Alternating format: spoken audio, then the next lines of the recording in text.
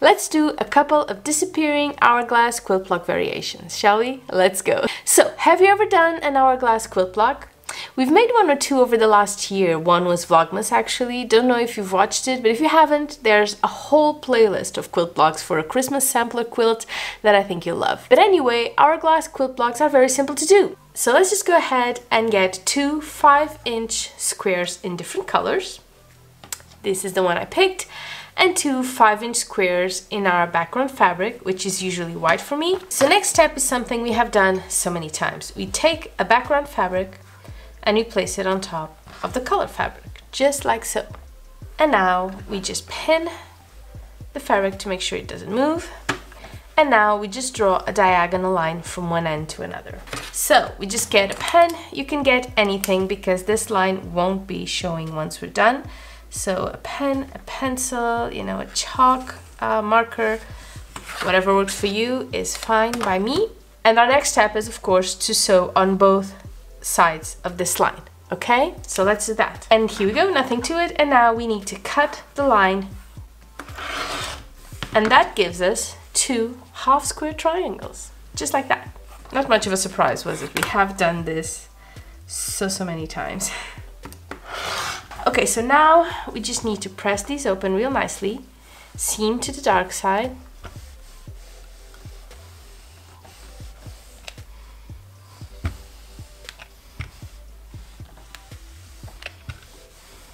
And now we could trim these, but I'd rather, you know, assemble our quilt block and then trim it, okay? So this is what an hourglass quilt block looks like. You have probably seen it many times. And this is what it looks like. And now let's just go ahead and sew, okay? And here we have it. Look how cute that is, guys. Our hourglass quilt block ready to go. Okay, so now it's time to trim, and we want this block to be ideally 9 inches or 8.25 or 7.5 in total, so we can cut it into threes without having to do a lot of math, okay? So hopefully ours will be 9. Yeah, we can make it 9. So 4.5. Let's just go ahead and trim.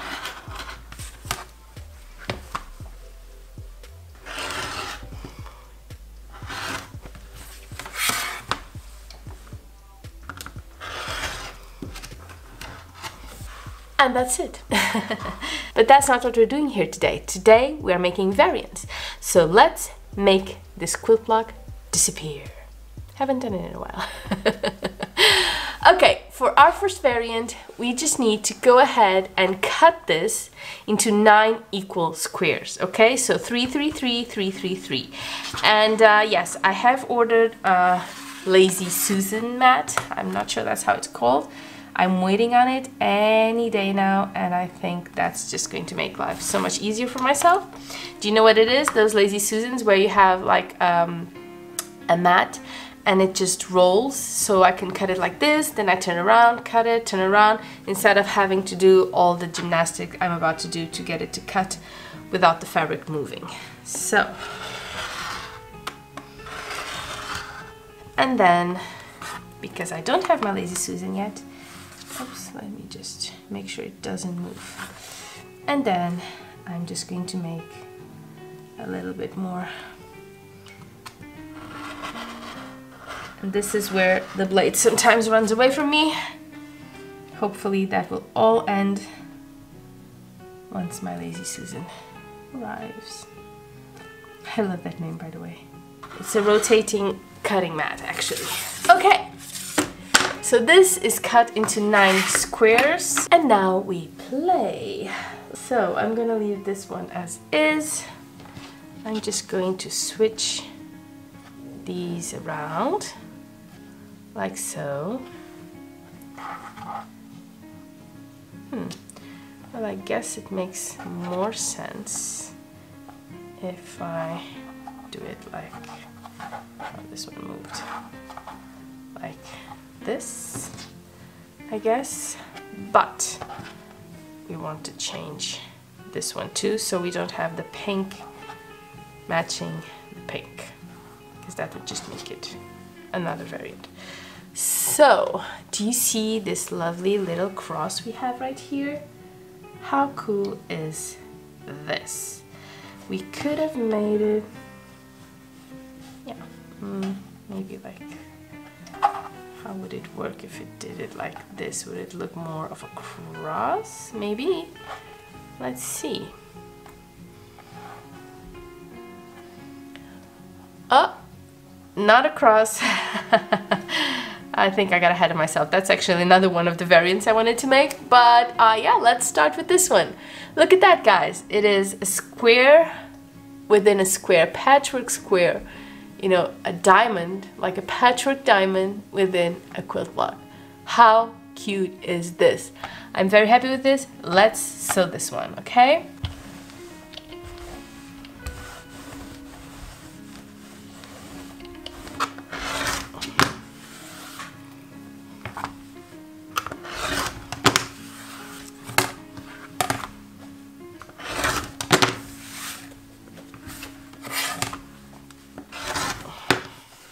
And here we have it, guys. Our first variation. It is looking lovely. So this is 7 3/4. We went from a 9-inch hourglass to a 7 3/4 quilt block, and I love it. I think it is the cutest little thing. I love this one. Okay, guys, let's move on. Okay, guys, so here we have our next hourglass quilt block, and as you can see, it's pretty colorful. I love this color combo, and let's see what we can do next. Let's move things around a little bit here. We always want to mismatch the center with the ends. I think it just looks cuter this way, to be honest.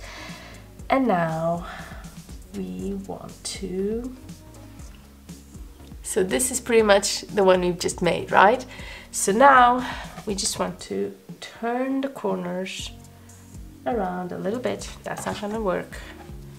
So the yellow, the blue, the yellow, and the blue again.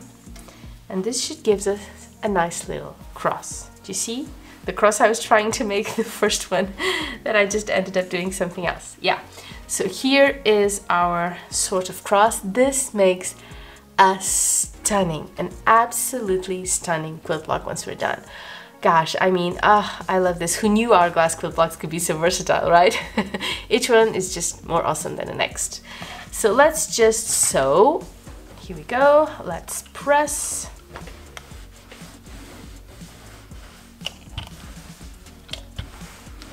And now we trim.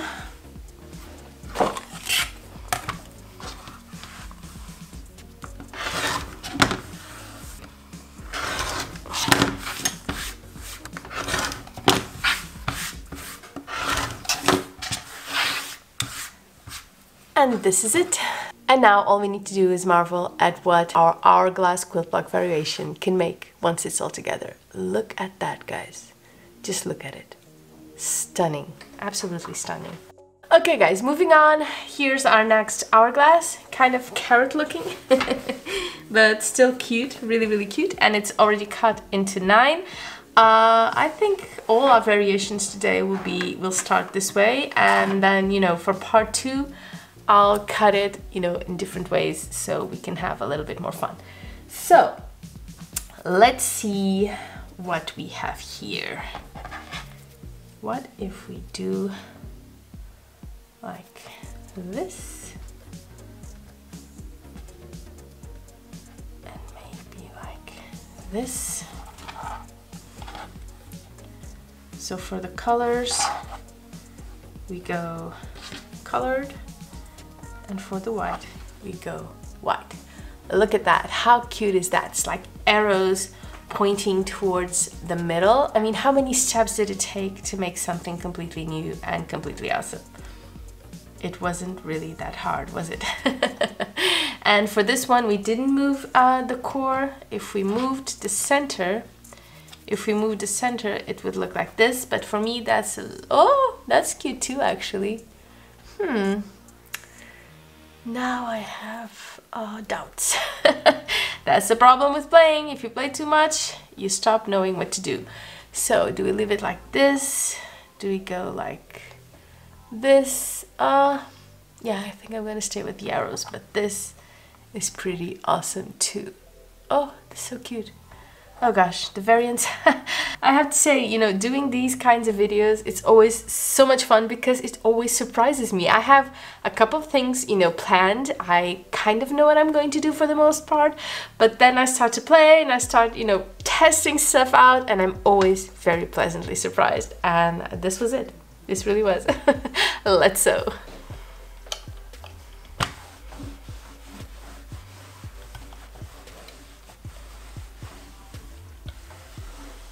What do you think, guys? How cute will this look once we start playing with it and seeing all the combos we can do with it? I think this will be surprising.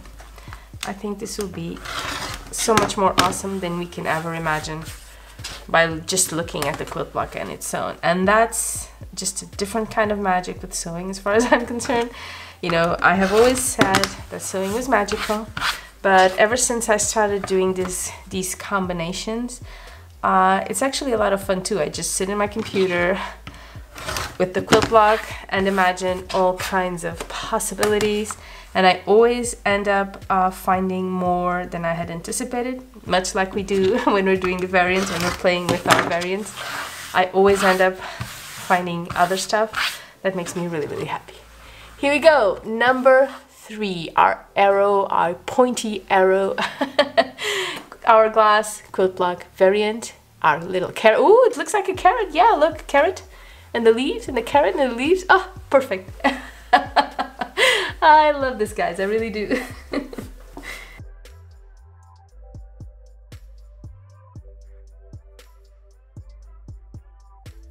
Okay, guys, so let's do another one, and I have picked pretty strong fabrics for this one. Let's see if I don't regret it. I am trying to make an 8 of sorts, or you know, that infinite sign, you know, that one. That's what we're trying to. Okay, I can see it already. See our 8 over here. Yeah, I think I didn't really do myself any favors by choosing such colorful fabrics, but I will do my best. So yeah, this isn't working as well as I hoped, but hopefully we'll be able to get something out of this. Wait, I think it works better like this, and yeah, that helps form it for sure. Maybe if we did, is this confusing even more? Maybe.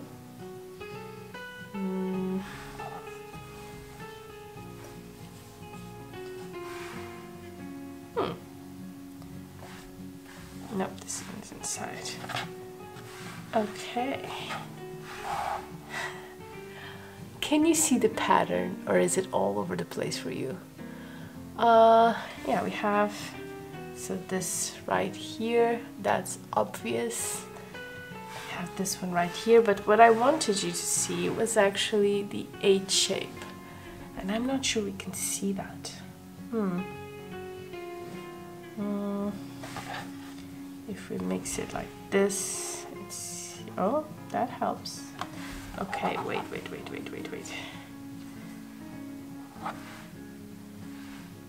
Does it help? I'm not sure it does. Does it help like this? Yeah, no, it doesn't. Well, I can see it, but I don't think you can see it though. I do like it. I think it's cute. What do you say? Shall we sew it like this and see? Yeah, and see what we get when we do it all together. Yeah, what the heck, let's sew it. Okay, so this is what we have. Can't wait to see what it will look like once it's combined. I think this one is very promising, guys, very promising indeed.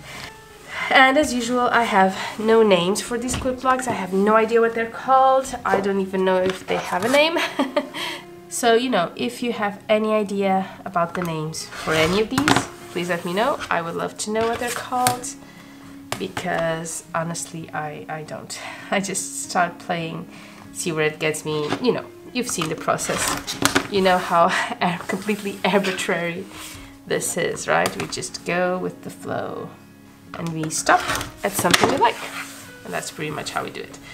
So this one is done. It is our fourth. And this is what it looks like combined. Ah, I knew this was promising. Oh, so cute. Okay guys, and this is our last variant. I am out of hourglass quilt blocks to disappear.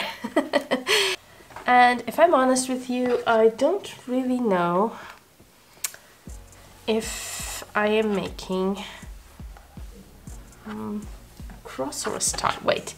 So first things first, let's turn this in,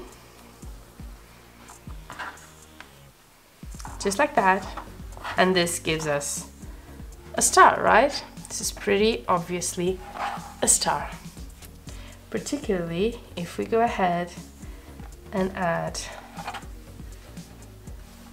these fabrics.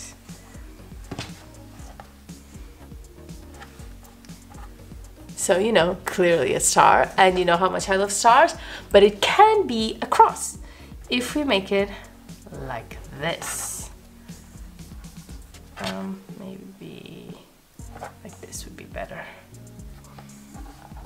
Look at how cute this cross looks.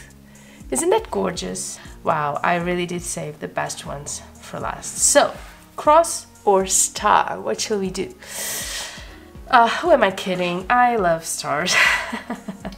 You know that. I'm just gonna have to make it a star. I can't help myself.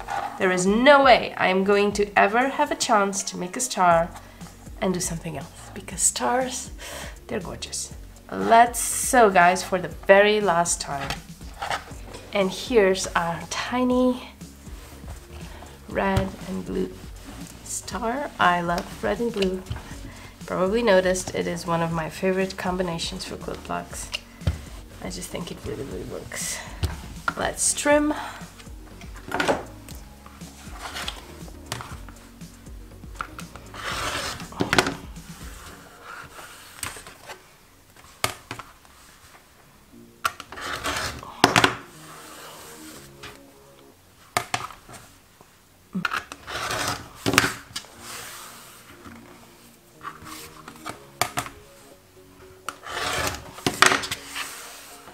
And here we go, guys, our lovely disappearing hourglass quilt block variant turned into a star. It is absolutely gorgeous. And now let's see how this works all combined. Stars always do it for me.